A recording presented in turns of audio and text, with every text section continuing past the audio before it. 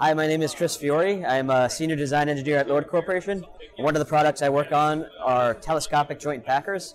They're used in an application in order to allow a inner barrel and outer barrel of a telescopic joint to slide and move and accommodate vertical vessel motion. So what we do at Lord is make packers made out of a wear-resistant nitrile material. Looking at this chart over here, you can see a comparison with our wear-resistant nitrile as compared to standard nitriles.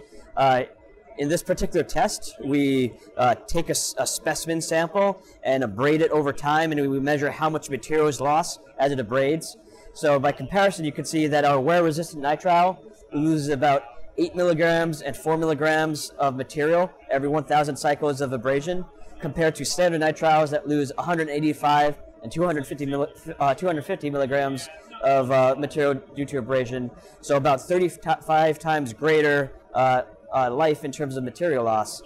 So looking around, you can see we supply a series of packers. We have systems that use both inner and outer packers.